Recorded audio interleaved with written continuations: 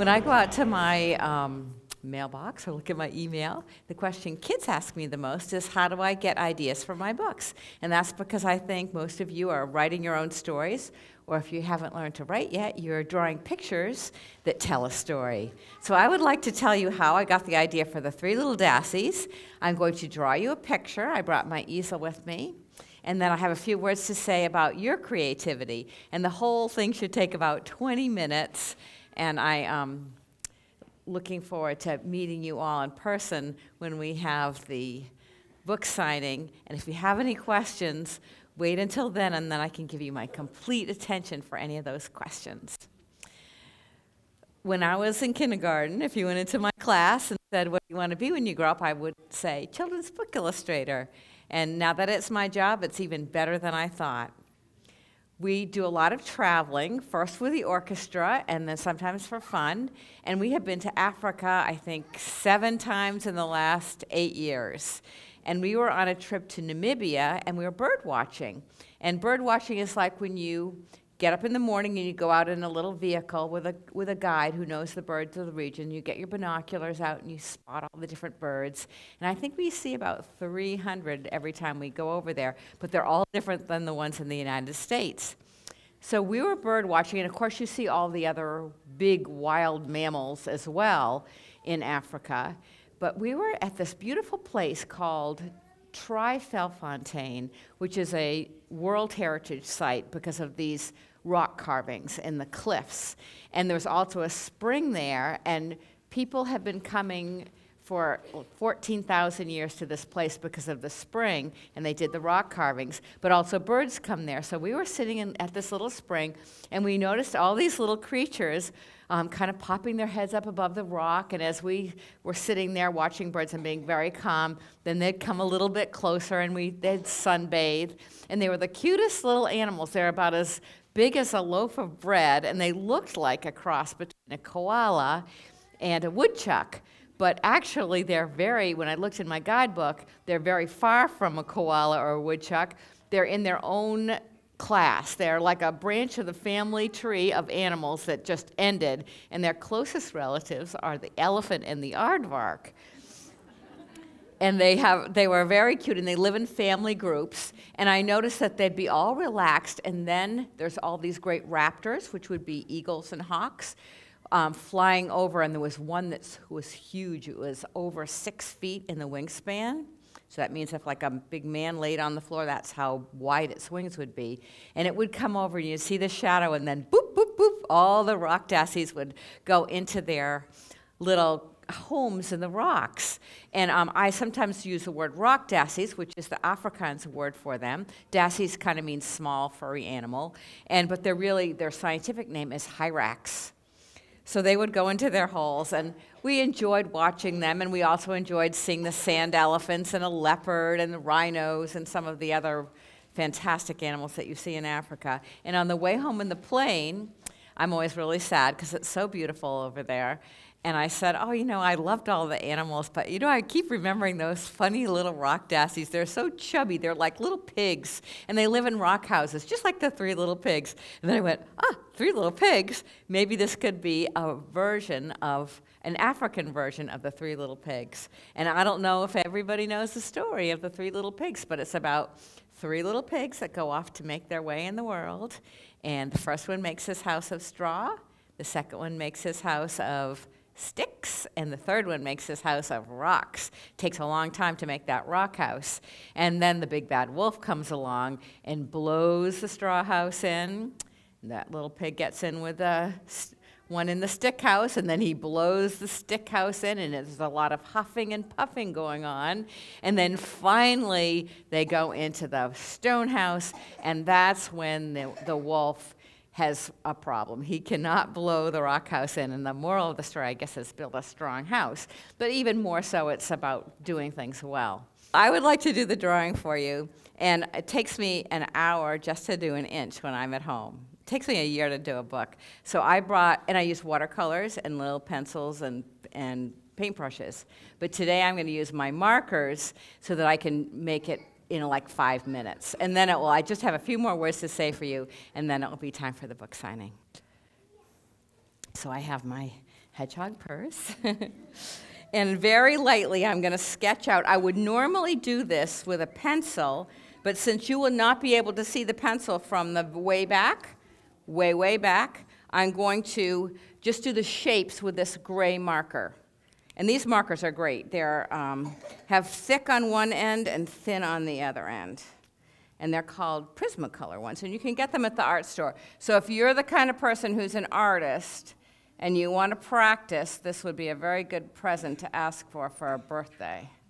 So I'm making a heart shape, and it's kind of a flat heart, and that's going to be her head. I'm going to draw either Mimby, Timby, or Mimby, one of their a little portrait of hers, not a self-portrait, a portrait. So I'm starting with a heart shape, and then I'm going to go halfway down, and now 3/4 of the way down, and I'm going to make a square, only when I make the square, I'm going to round the edges, and that's going to be her little nose. And that's the part of her that looks a little bit like a koala, because the koalas have a kind of a funny nose like that. And then I have to stand in front because otherwise it will be distorted, but I'm just going to make 2 little circles for her eyes, and that's how it's going to start with the eyes. Then I can move over to the side once that's blocked in. And now her mouth is a little bit like a kitty or a bunny mouth. It just goes down a little bit here, then where the top lips, it splits so that she has a little smile. And then this is her fur that comes up, and so I'll put her hat on, and it kind of looks like a log on top of her head, but that's what they do in their tradition, is wear their hats in the shape of a cattle's horns. And then the Herero women usually have a beautiful pin in the center, so I'm going to make her pin look like a flower.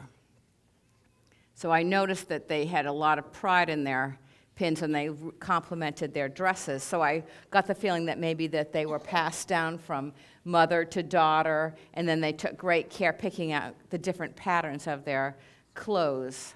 And then they made them by hand, because the ladies told me, and the young Herero women told me that theirs were the latest style, and the other ones. And then they told me not to do the patchwork ones that you see sometimes in the guidebooks, because those consider those as not as nice.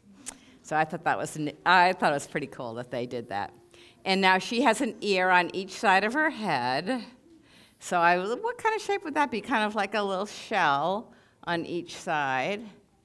And then her chin is right here under her mouth. And then this part is just the fur that comes down. And then I'll draw her beads. And the beads were really cool. They were kind of the color of terracotta, which is like a color of a flower pot. It's kind of reddish brown. And these beads were carved out of wood. And I didn't ask too much about them because, these people were so hospitable that if you asked them about something, they probably would just take them off and give them to you. And I didn't want to do that because I didn't know if they were, hand carved by someone or what the story was. So I just, I thought maybe I'd see some at the airport or I could ask someone, and I never found someone that I really could ask about them. Now I'm going to work on her eyes, I guess would be the next thing, and I'll take out my black. When most animals, if you've got fur, then the fur can't go right to your eye. There has to be like a little area of skin right before the fur meets the eye. So if you look at your dog or your cat, you can see that it looks like that. And birds too, before the feathers, they have like a little, so I put that in. And then, her nose kind of pokes out, so I'm just gonna make a little line right there to show that her nose is coming out. That's hard to explain. Then above her eyes, there's a little white patch, and I'm going to make kind of a shaggy stroke because I want that to look like fur. And that's a little bit of a whitish or a lighter color than the rest of her face. But it kind of makes her look like she's kind of interested in what's coming next when she has her eyebrows in there. And of course, animals don't have eyebrows, but human beings do. So by bunching up the fur, it could be on any kind of animal, really, it kind of makes it look like eyebrows, and it's a way that when I draw my animal characters, I can kind of give them human-like emotions, is bunching up the fur there to make it look like eyebrows. And then right underneath her eye, I'm going to make a little line to kind of make her look a little bit worried. And then her pupils. Now, this is what our eyes are made out of. There's the black part in the center is the pupil. And then the part around that, for human beings, it could be blue, gray, green, hazel, brown. And with a Dassie, it's brown. And that's called your iris. And when you do the pupil, I think I'm going to make her kind of looking up towards the sky. She has very big pupils. And I'm going to leave one little white dot in the pupil, and that's just the reflection of light in her eye. And if you look at my eyes or you look at your neighbor's eyes, you'll see there's a little white sparkle of light there, and that's just our eye because they're so shiny, they reflect it. And if we turn off all the lights, we wouldn't see any sparkles in anybody's eyes because you need the light to reflect it. But when you're doing your drawings, that's a way to make your drawing look a little bit realistic, is to make that little white dot. And you'll see even cartoonists do that. So I'm just, right now, before I forget, I'm going to make her brown eyes. I've got a really good color brown for that. And this would be the iris of her eye, right there. So, and then I haven't quite finished her eyes yet because I want to also do a line right above, and it just kind of points up to like a dot in the center of her forehead, and that makes her look a little bit worried. Can you see how that really changes her look? So that's how subtle it is when we draw our drawings, and that's why when I do my sketching, I use a pencil and an eraser so I can get it just right. And here's a really good tip for some of the older kids that like to draw. If you're doing a drawing and all of a sudden it looks a little bit strange and you don't like it and you don't know why, you can take that picture and put it in a mirror, and it's like seeing it for the first time because everything is reversed. So that's a good trick to use. I do it all the time. If something looks a little funny, I'll put it in the mirror. Or you could just hold your piece of paper up through the light and, away from, so the picture's away from you and you can see it reversed too. And then all of a sudden you'll see where your mistake might be. Now here's her nostrils. So I've finished her eyes now. And then I'm going to make this shaggy stroke here to show that it's fur. Because if she was a reptile, she wouldn't have that. Or human being, we have mostly skin there. And then where her ears join. And I think I'm making the fur on her forehead go a little bit lower. So I'm adjusting my picture a little bit. At first I made the heart too high up, and now I'm adjusting it a little bit. And artists love to do that, just adjust all the time. Some people get their sketches to the publisher, and they then do the finishes, and they look exactly like their sketches, but I always like to leave a little bit for when I'm doing the finishes, and I change them a little bit, because that makes it fun. So now she's getting, oh yeah, here's her chin, and then here's her neck down here. And now I'm going to take a gray, and I'm going to show you a little bit about shading. So she looks pretty flat right now, more like a cartoon. And I'm going to use, now if I was using a pencil, I could put my pencil like this and make it on the side and do my shading, but I'm just going to use this light gray marker and just go all around her head. So if you can imagine doing this with a pencil, that's something you could do at home. And then right under her chin, I'm going to do it. And I think it's going to give her more of a three-dimensional look.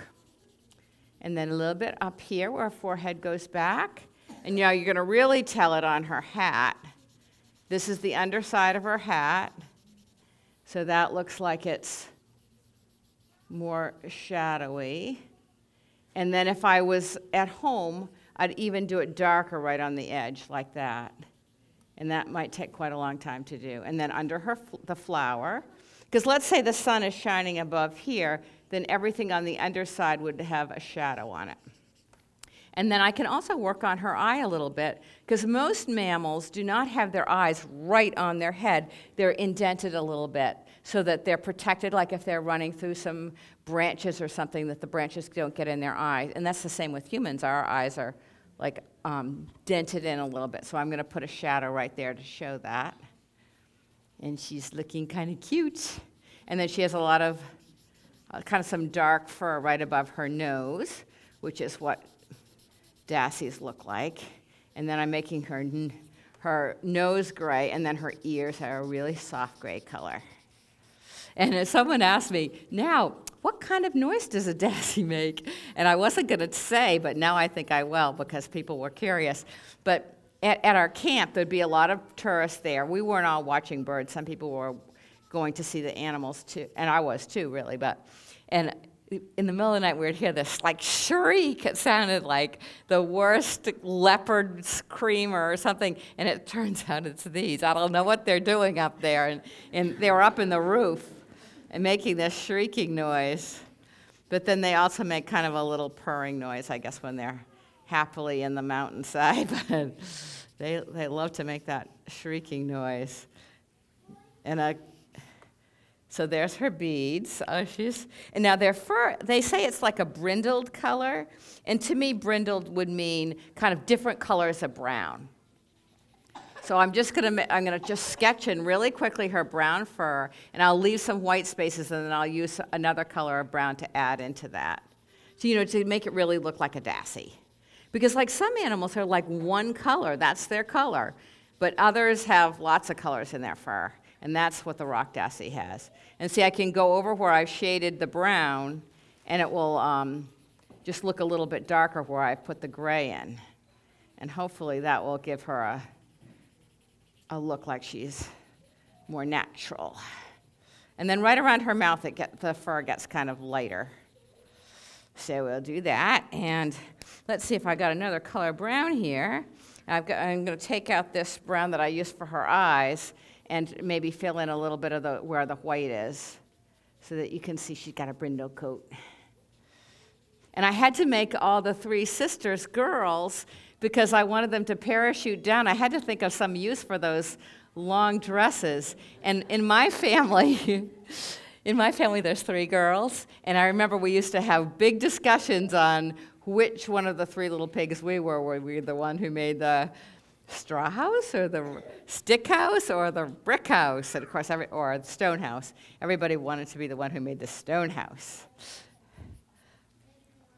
And now I'll do her beads, which are kind of I don't have the right color, so I'm just going to use this orangey color and then use a brown on top of it and see if we can come up with something that's close to the color of their beads.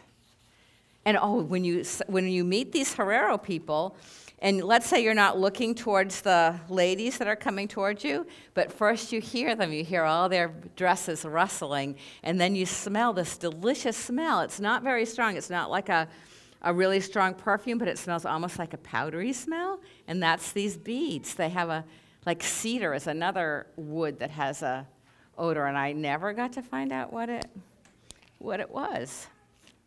So I guess I should go back to Namibia and find out. And then her nose is darker, so I'm going to use this darker brown for her nose. It's really more black. And the inside of her ears. She's almost done. The best part is going to be doing this, her beautiful hat. And a lot of the people had very bright colors on their clothes, and those were my favorites. Everybody had a more beautiful one than the next, it looked like to me. And the people spoke very good English, and they were very friendly to us. And Namibia is a very good place to go if you want to go to Africa for the first time, because it's easy to find your way around. It has beautiful, kind of a deserty-like place, and lots of wildlife, and huge big sand dunes, and things like the welwitchita plant and the euphorbias, which are really interesting plants that you find the euphorbias in other places in Africa. And they're kind of like the cactus of Africa, the euphorbias. So she's got a green hat, and then she's going to have dots with purple in the dots. And then I'm going to leave this to the bookstore and as a thank you for inviting me here today. And then I think I got one more color that I can add in, which is this. Where's my yellow? She's got a little bit of yellow around here. See, I'm such a detailed person. I'm getting carried away, and you're probably really wanting me to get done with the picture so I can start the book signing, which I can't wait to meet you all. So she's got her shawl.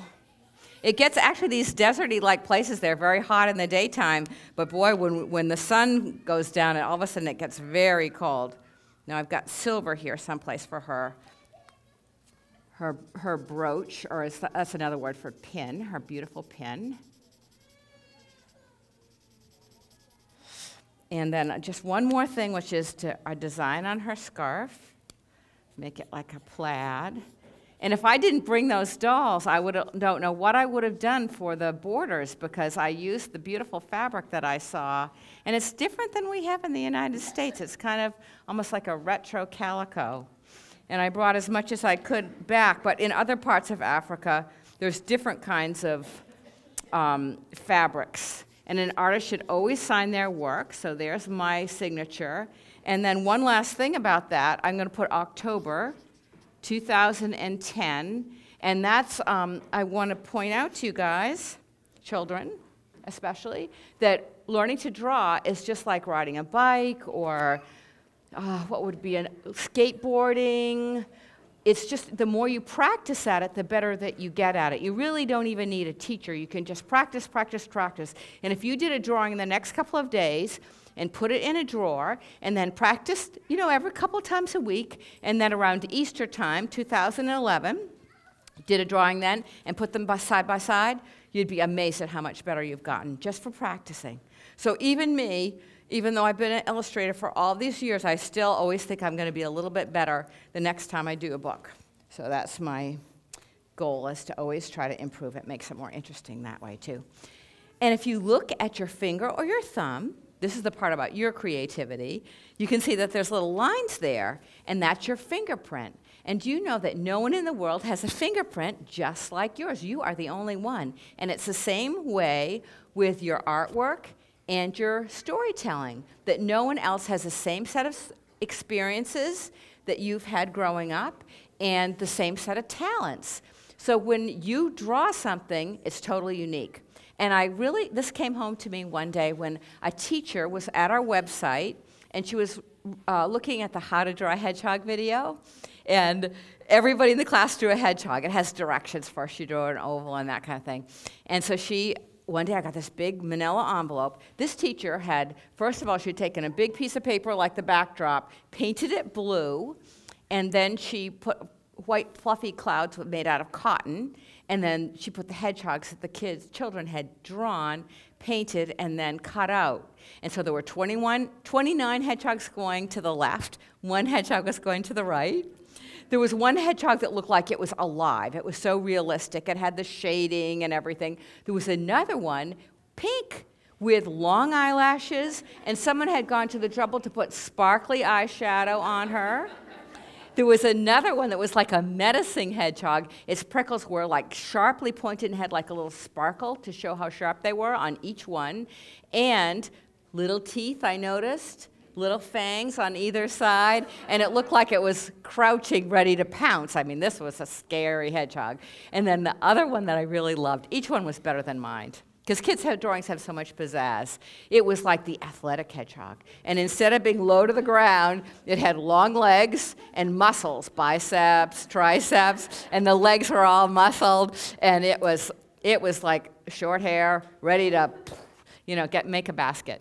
So when I saw those hedgehogs, I said to myself, next time I talk to children, I want to tell them about how unique their own art style is. And my challenge to you is that in the next couple of days, that you take a paper and pencil, doesn't have to be fancy, turn off the television, and just go to a place where it's a little bit quiet so you can hear your own voice, the voice that's inside of you that starts when you're drawing.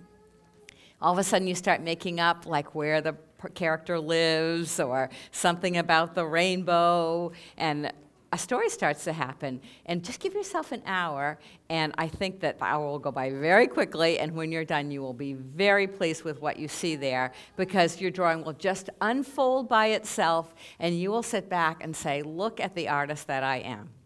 So thank you very much for being such a good audience, and I'm looking forward to meeting you all. Thank you.